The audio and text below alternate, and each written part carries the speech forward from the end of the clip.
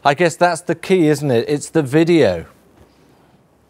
It's totally the video. One of the projects that we do is Cop Watch, where we train residents to videotape from a safe distance police interactions. And we believe that more than body cams, it's going to be citizens that will have to capture what's really happening in the street. Okay, I mean, this is one incident, one case. How powerful as a message do you think this could be in terms of dealing with police relations with their communities? This is one incident where we see someone shot in this manner, but lots of incidents have been caught on videotape. Unnecessary beatings, all kinds of unnecessary arrests and aggressive behavior by police.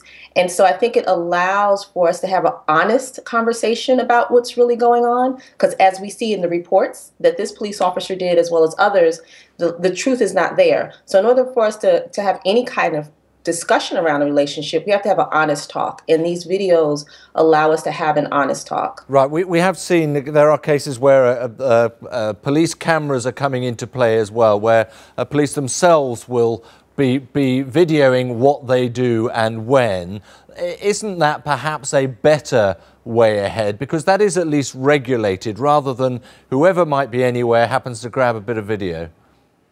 Yes, we're not against them recording, but what's happened to many families is that it's been difficult to get that video footage.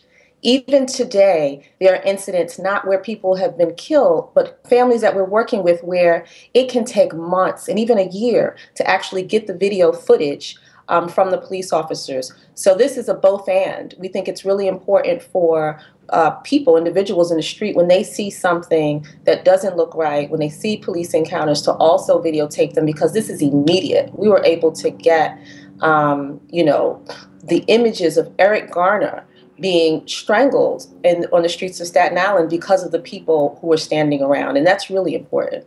Steve Osunsami, who's the correspondent for ABC News right now at the Charleston County Detention Centre.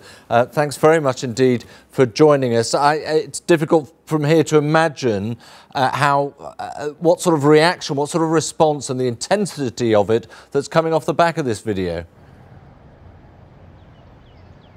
Well, I can tell you that among police officers here, the response is one of heartbreak. The police chief here called in most of the officers to actually break the news to them in person about this arrest. Across the country, the response is outrage. A very strong sense that had this video not been recorded, that justice may never have been sought in this case. So there's a lot of concern about this, especially with all the attention focused on police shootings in this country in the wake of the shooting of Michael Brown in Ferguson, Missouri. Steve, we've heard on social media in the last few minutes about the references to other, what we might call cause célèbres over the last year, 18 months or so. I guess it's going to be very difficult to contain this from a policing perspective as a one-off incident, isn't it? I think that there's going to be a strong sense put forward by police here that this one officer doesn't speak for the majority. But there are serious questions about police work in this country, and a push by the family of this victim, in this case, for example, for more police to wear body cameras and for more dash cam cameras in police squad cars in this country, so that incidents are recorded and actually able to be seen in full light. And what is the time frame now for the officer himself? I mean, he's charged with murder. What happens next?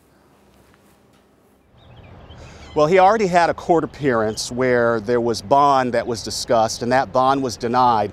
He'll have another court appearance where there will be a discussion of bond, and at some point he will enter a plea in this case. And then the wheels of justice slow down a little bit as it takes prosecutors a little bit to gather their case and then prepare for what could be a trial. And in this case, one other important point to note, because this charge is murder, this officer could face the death penalty here in this country.